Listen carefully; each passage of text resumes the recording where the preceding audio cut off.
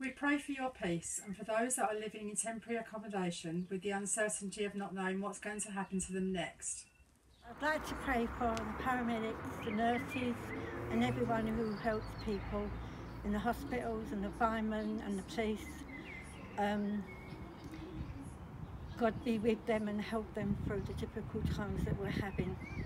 And I pray that God will look after them and take care of them and help them through all this commotion that we're going through. We pray for our leaders, for those who hold positions of power. Would you give them the courage to speak up for our community?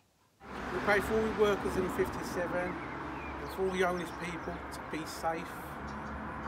Give thanks for the various volunteers who give up their time to look after the homeless within our community.